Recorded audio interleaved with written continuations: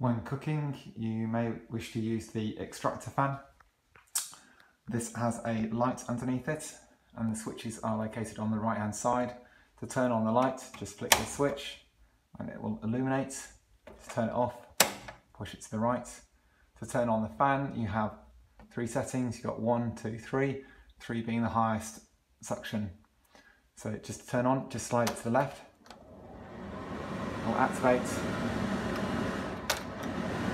Increase as it gets to 2, and then 3 is the loudest. And then to turn off, just push it all the way to the right.